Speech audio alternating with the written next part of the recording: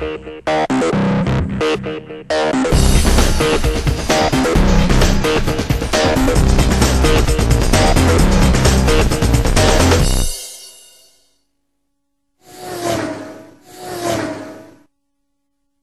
Focus ST has some history to battle with.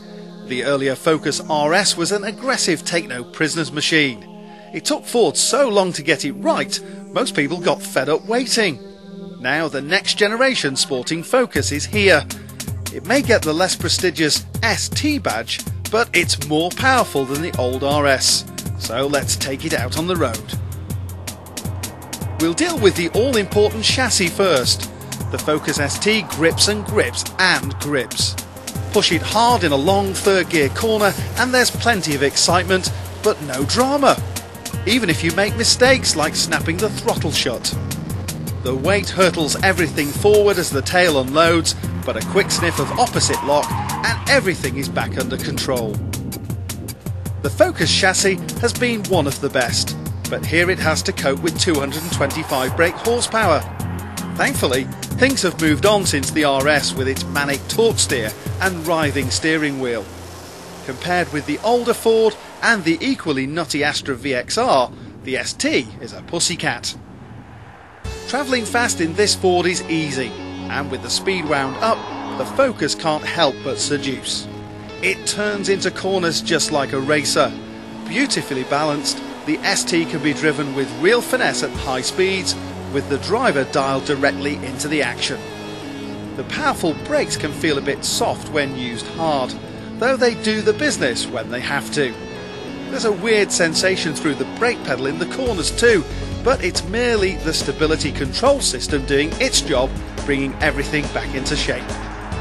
18-inch wheels often hammer a car's ride, but not here.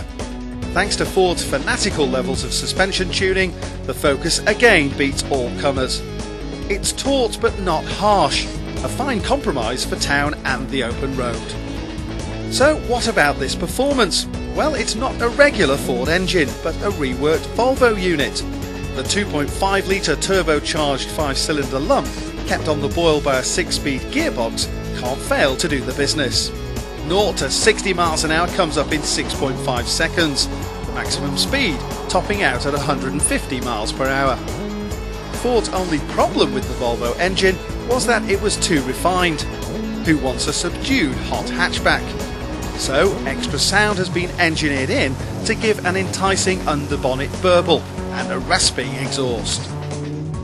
With its bulging 5-cylinder torque curve, performance is effortless and accessible. Inside the ST is a pair of massive Recaro seats. They're set slightly too high, but they certainly clamp you firmly into place. Get the legroom right first and then play with the steering.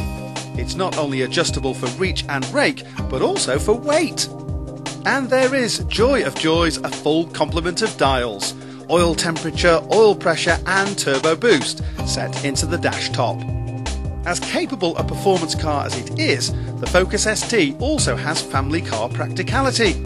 There is room for 4, even 5 with a decent boot. You can even buy a 5-door version, and you aren't compelled to buy one in this lurid orange.